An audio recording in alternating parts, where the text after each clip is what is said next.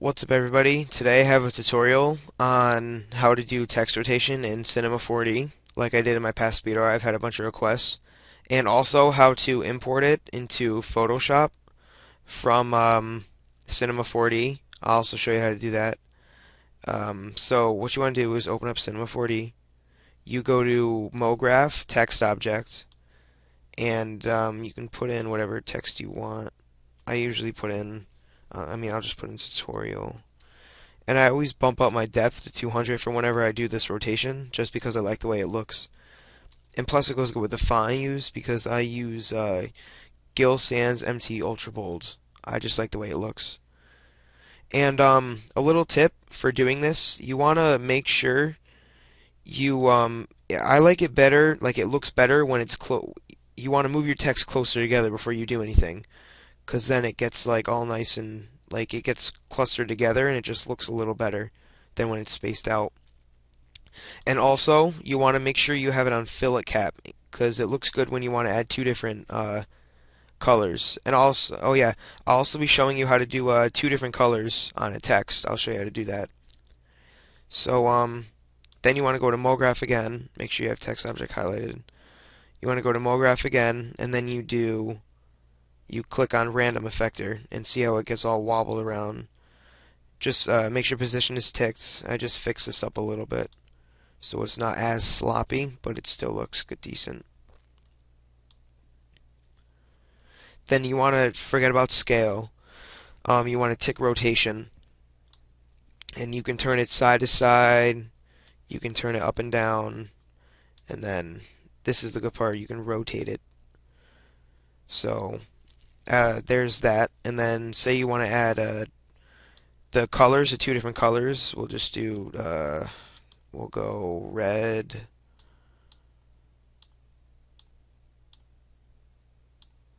And whenever you're doing a reflection, you always want to do freshnel when you click the texture because it looks good, and lower down the brightness and the mix strength a bit because it just looks a lot better. And we'll put that on there. Add another one. We'll make this one black because we'll make the background black.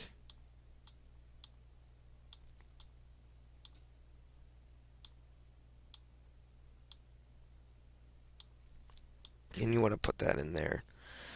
And then you want to put the first one you have, go down to selection in the tag tab, and click cap and type in capital C and a 1.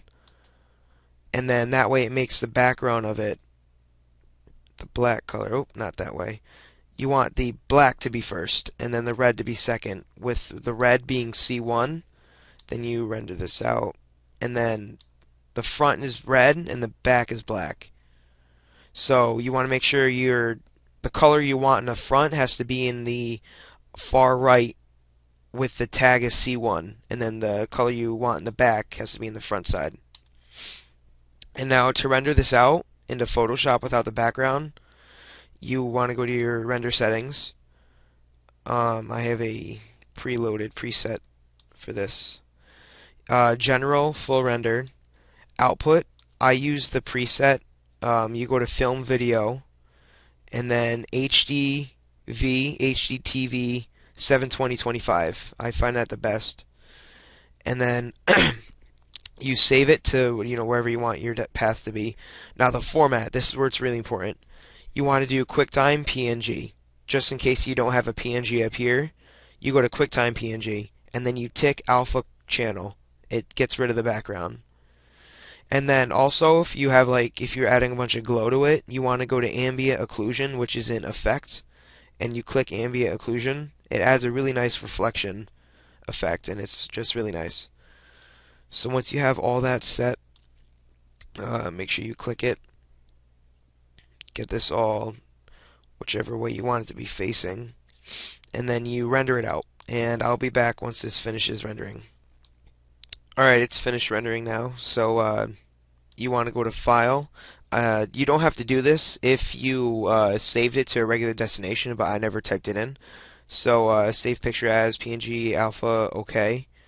And then desktop, we'll do tutorial. then here it is. You just double click it and it should open up in Photoshop. So let that load up. There's the working art. See? No background, color, none of that.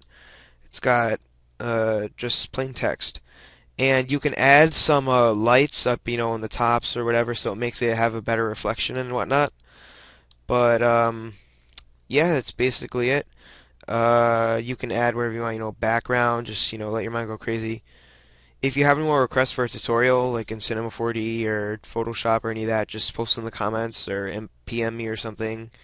And if you want a background, just inbox me. I'll make one for you for free. So yeah, that's basically it. See you guys later.